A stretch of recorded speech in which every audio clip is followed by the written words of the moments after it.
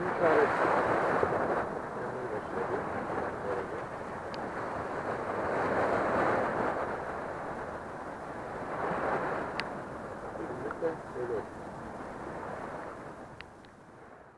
Evet, gider ayak.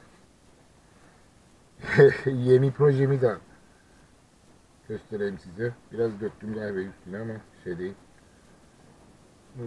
Eski atılmış bir dolap kapağından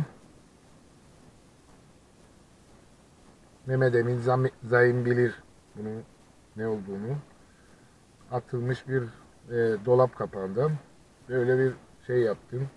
Bir de el freni falan uydurduk böyle. Böyle yağmurlu günlerde kahve, çay, Nescafe içmek için arabanın içinde bir masacık yaptık böyle. Güzel kullanışlı oldu, hafif oldu. Uydurduk tabii. Burada da daha bunun şeyi var, devamı var tabii. Burada da böyle yastıklı kollar olacak. Elinizi dayayabileceksiniz bu şekilde. Burada. İki tarafta. Dolayısıyla deri ya da kumaş kaplayacağım. Daha güzel görünecek. Böylece bir daha yeni bir proje oluşacak. Daha bitmedi. Bitince tekrar tanıtımını yaparım. Evet, görüşmek üzere arkadaşlar.